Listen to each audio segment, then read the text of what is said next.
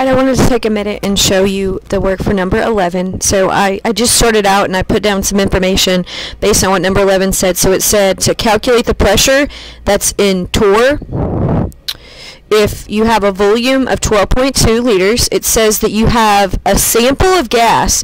So you think about a gas, and remember that gases a lot of times are a mixture of different gases, right? So it says that you've got so much carbon dioxide, you've got so much sulfur dioxide, and you've got so much argon all put together, and it gives it to you as masses, right? And then it tells you that you've got a temperature of 42 degrees Celsius. And so you think about all this information you have. You've got a volume, you've got some masses, which you could convert to moles, you've got temperature, and you always have R, right? So based on this information, you're talking ideal gas law, PV equals nRT, in which you're solving for pressure, right? So pressure would equal nRT over V, and now it's just a matter of plugging in what you know. Now we didn't know moles, but we have mass, which means we can convert to moles, so that's what I did. I took my mass of CO2 divided by my molar mass, and I got 0.0532. I took my mass of SO2 divided by my molar mass, and then I took my mass of argon divided by my molar mass, and I was able to get my data for all three.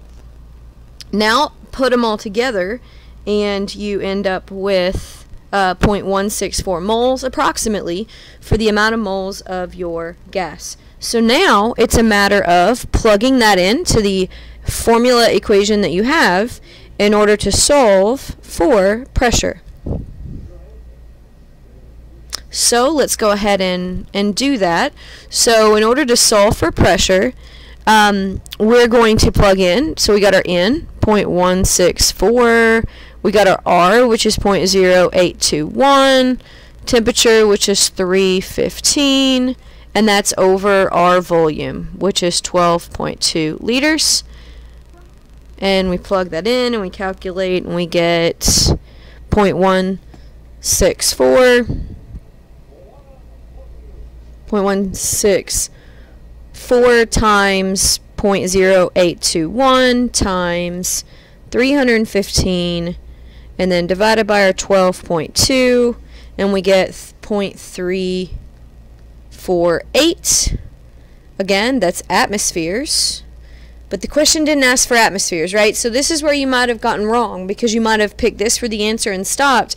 But the question asked for torr. So remember that in one atmosphere there are 760 torr. So we're going to take that 0.348 times our 760, and you should get about 263 or 264. Now, based on your choices, which answer most closely represents what the pressure could be, and you'll see that it would be 263 torr. Now again, y'all, this is most closely represents based on where you're rounding. You might have rounded and got 264, 263, or even possibly 265. And either way, again, look for the answer that's most closely representing what it asks. And so that's it. So you are done. And now let's take a look at number 13. Alright, let's continue. Let's look at 13. So again, I've written down some information that we know. 13 and 11 are very similar to each other. We're given some masses. We're given a mass of two gases that are in a sample. We've got carbon monoxide. We've got carbon dioxide. It tells us we have 5 grams of each. So I went ahead again and converted them to moles. Alright, anytime you're given a mass for a gas in a sample, always make sure you have it in moles, because remember that the only way you can solve a calculation with gases is you've got to know moles, right?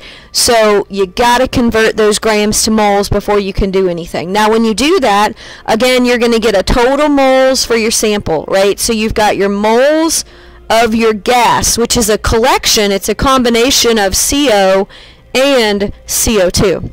Now you've got a volume. I've converted that to liters because it should always be in liters when dealing with ideal gas law. A temperature, which again is converted to Kelvin because it should always be in Kelvin, and a pressure that we don't know, but we're going to find out in just a minute that our pressure in our sample, sorry that number's wrong, is going to be, it's going to be about 10, alright, and we're going to find that out in just a minute, but let's see how.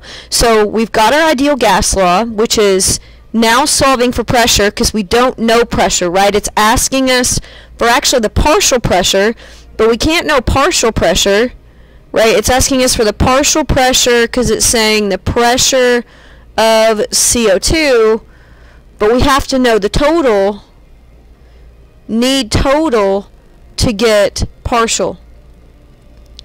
Alright, so what do we know? Well, we know our moles of our gas is 0.293. We know our ideal gas constant, 0.0821, and our temperature, which is 323 Kelvin. And we know our volume, right? Our volume is 0.750 liters. So those are all things that we know in this problem. Alright, so we plug those in. So 0.293 times our 0.0821 times our 323, and we get a pressure, divided by then our 0.750, and we get a pressure of about 10.4 atmospheres. Okay, but we're not done. Next, now it tells us that we want not the total pressure, right? This is the total pressure. We want the pressure of, is it asking for, I think it's asking for CO, not CO2. So let me fix that. So remember that pressure or partial pressure is equal to one of two things. It's either equal to the total pressure times the mole fraction or mole factor, right? Or the partial pressure of each together should give us the total pressure. But since all we have is total and moles, that's the formula we're going to want to use, right? Because we don't know the pressure of CO2 either.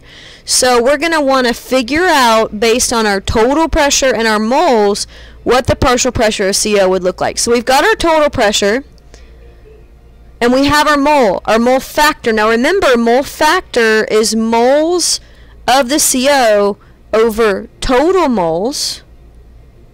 So what's it going to look like? Well, our moles of CO is 0.179 over our total, which is 0.293, and that should give us our mole factor. So we plug it in, we take that 0.179 divided by our 0.293, and we get about 0.611 for our mole factor. Now it's a matter of plugging it in. So pressure of CO equals our 10.4 times our 0.611,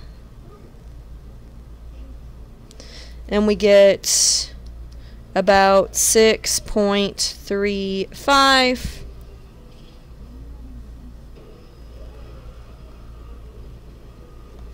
And that most closely matches which of the answers, and it would be A, right? 6.31, and that would be it. We would be done.